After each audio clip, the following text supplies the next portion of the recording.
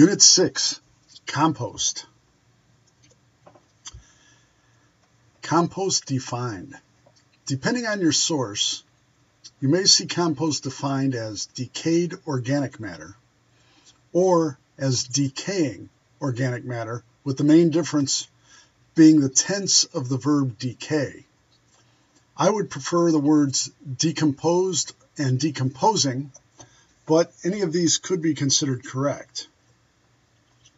So what is compost really?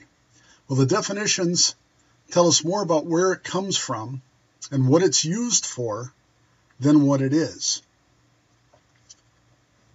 Compost is composed of decomposed and decomposing organic matter, but is much more than that to the soil and to the plants growing in the soil. Compost is a source of plant nutrients. Compost can modify a soil texture, improving conditions for plant growth. And compost creates conditions that promote beneficial soil organisms. What about humus? Most of us, when you hear the word humus, think of it simply as rich soil. But actually, humus is something very different from soil. It is a colloidal substance, which is a component of soil. A colloidal substance is a substance that exhibits special properties. A colloidal substance has a very large surface area versus its total mass, and colloidal substances exhibit electromagnetic properties. This is important, as we'll see in a later slide. Humus is the result of the decomposition of organic matter to a point where it can be broken down no further. In this state, it can actually remain unchanged for centuries. Humus is usually a dark brown to black color. In the soil, humus has several effects. First, as we mentioned, it's colloidal. Now, certain clay minerals in the soil are also colloidal, and together, humus and these clay minerals form what is referred to as the colloidal fraction of a soil, or the colloidal portion of a soil. The colloidal fraction of a soil is the site of soil chemical and physical activity. This is why humus is so important. Humus also improves soil structure by helping to bind soil microparticles into larger particles, thereby improving soil pore space size, making larger pores. That is a space that's easier for plants to extract water from, allows for easier gas exchange with the atmosphere. Now, while humus is largely impenetrable by soil microorganisms, it doesn't in itself add much to the available nutrients in the soil. However, because of its electromagnetic properties, it aids in something called cation exchange. Cation exchange capacity, or CEC, determines how soils can hold and release nutrients.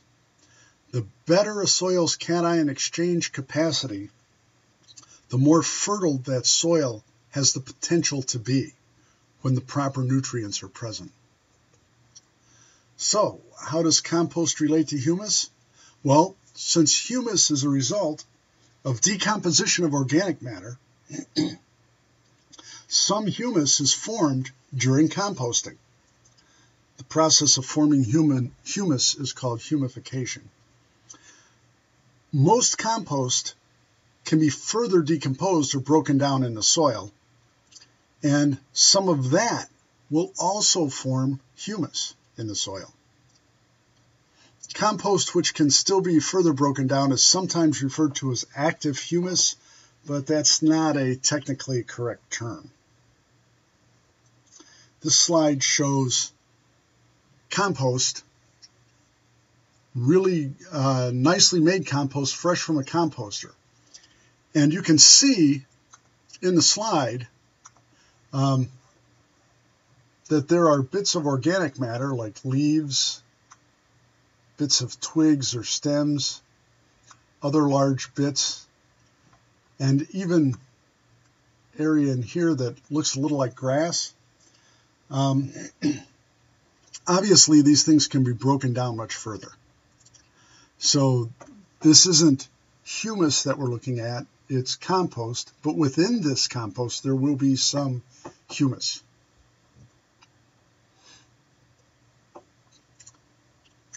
Composting is the process of making compost.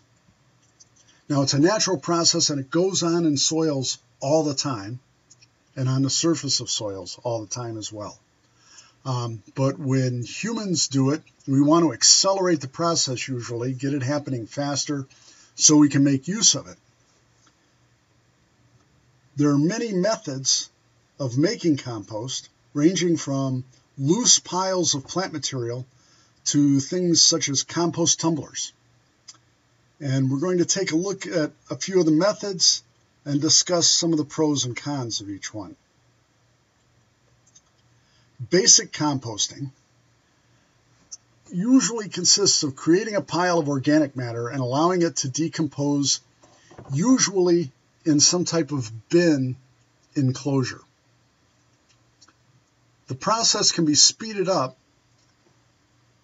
by using the proper mix of organic matter and by keeping the mixture aerated so that oxygen is always available to the soil organisms doing the composting. In a bin-type composter, aeration can be accomplished by turning the pile using a spading fork or a shovel.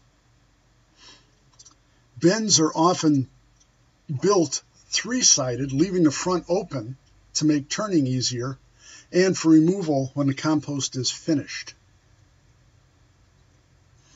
This slide shows a commercially available bin-type composter. Note at the bottom down here, there's a sliding door. This door slides in these tracks on either side and can be lifted up so that the compost, the finished compost, can be removed. At the top, there's this top which sits over, protecting the compost pile to some degree from animals and insects like fruit flies and other things that might get in there. And if you notice in the sides of the composter, these slots, or these indentations, which have slots in them. And that allows air to penetrate into the composter. Now, this should still be having the top taken off and turned with a spading fork or shovel or something like that to aerate the entire pile. But this is a basic commercially available composter. Another type of composter is a tumbler type composter. Easier to use usually, and usually also faster than composting in a pile. It's essentially a horizontal drum or a barrel, either sitting up on a support or with an axle that goes through it, and that allows it to be turned. Turning the drum mixes the materials to be composted and aerates the composting material. And many tumblers are raised off the ground, so emptying finished compost can be as easy as placing a bucket or wheelbarrow or something under the bin, opening the door, and turning it down to dump the compost. This slide shows a home-built compost tumbler, and it uses some bicycle parts to turn the drum.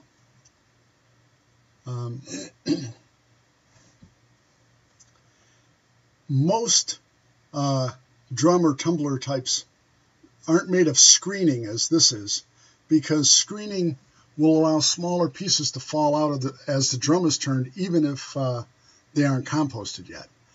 But the screening does allow a lot of oxygen into it. Here you can see there's a part of a bicycle, a little sprocket, and the pedal from the bicycle, the chain going around the drum. Turn this handle, and you turn the drum.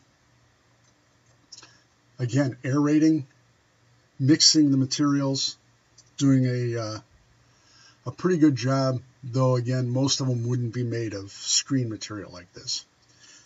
This is a 2-compartment compost tumbler of a type that's commercially available. Up here, this part of it is the door. Now the door can slide this way out of the slots for it in the top. Notice on the door, one side has a plus sign and one side has a clock. You can slide the door and expose part of the drum. These two chambers are separated from each other. Add fresh material to the side with the plus sign. The side with the clock is left to cook or to compost and have the process of decomposing going on. Composting really does need at least 2 bins or 2 drums or 2 compartments in a single drum, because you need a place to be adding more plant waste and materials to be composted while allowing the other part to finish. If you keep adding more material on top of the one pile, it's not going to finish the composting process as quickly. It's not going to be nearly as efficient. So this one allows you to let one side cook while adding to one side. When this side is filled, the side that you're adding material to, the door can be slid out, turned around, and slid back in so that the clock is now over here. And now you can empty this side, the other side, and then it'll be empty and ready for adding more material to.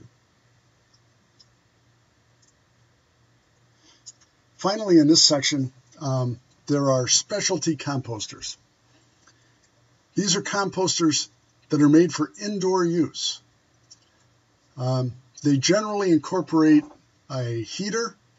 The compost needs to be warm in order to work for the process for the soil organisms that break down the material and decompose it. So the composters that are made for indoors typically incorporate a heater and some sort of mechanical device to mix and aerate the compost. Such a composter can produce finished compost in a smaller space. Because of the heater, it doesn't depend so much on the volume of material and the soil organisms to warm up the material. It's heated with the heater. And so even in a small space, it can produce finished compost more quickly than traditional methods, but they're typically very limited in size, suitable only for composting table scraps for a family of 2 to 4. However, they can operate year-round inside producing compost even in winter, when traditional methods essentially stop. That's the end of section 1.